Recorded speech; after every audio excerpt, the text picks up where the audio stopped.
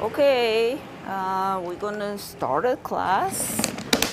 So we're gonna start with the small brush. She wows like Warhol. Vibrant. Makes an impression like Monet. Joyous. Bold brushstrokes and splashes of color. Expressive. So we're going to pick up black ink.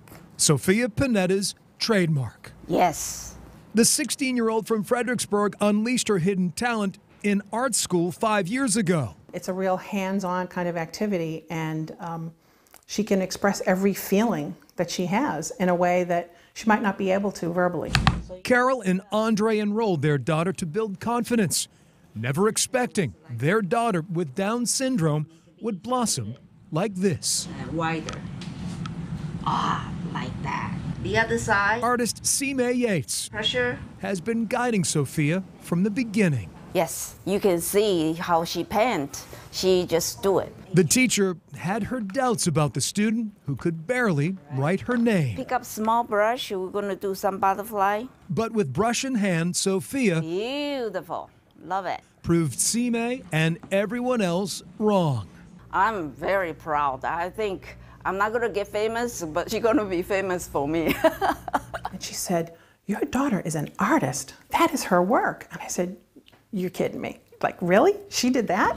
It doesn't matter the subject. Okay, very, very good. From wildlife to still life, the serious artist paints them all I'm going to work on the green now. with flair. It's real fast.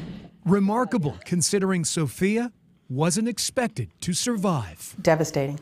Absolutely devastating. At birth, she had major heart problems that required multiple surgeries. It was probably the worst 2 weeks we had in our life. We were so blindsided.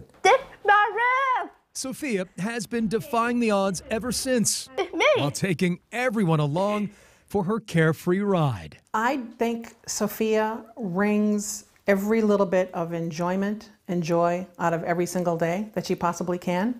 I already made it. That joy expressed in every piece. She just goes for it. She doesn't overthink everything. You know, I think many of us would be like, oh, it's not perfect. I want this, I want that. She'll just go, and that's it.